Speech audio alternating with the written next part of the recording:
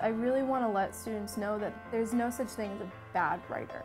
The purpose of the Writing Center is to provide the university community with a space where students can come in and get feedback on any writing project on which they happen to be working. It's kind of just a hub for people to bring whatever projects they have at whatever stage and talk about it with people who have been there, who have written those papers or are writing them right now, and discuss how you can improve as a writer, both on the project and for other projects too. We're just there to help. We're not there to take away their power over their paper. We're just there to really guide them and help them actually become better writers. The Writing Center is located in room 306 on the 3rd floor of Sullivan. Monday through Thursday we're open 9 a.m. to 6 p.m. and on Fridays we're open from 9 to 1 p.m. Sometimes there's a perception that if you come into the Writing Center, that means that you're not a good writer.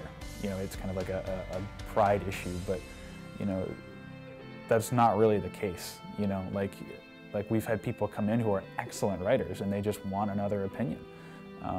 Maybe they're stuck on a particular point or they just want to talk about it. Students who are nervous to come into the Writing Center will come in, they'll find helpful students who have been through the same things that they've been through.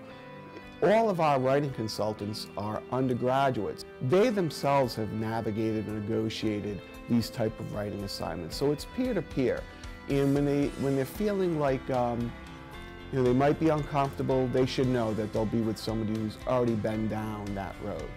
We're here to make better writers.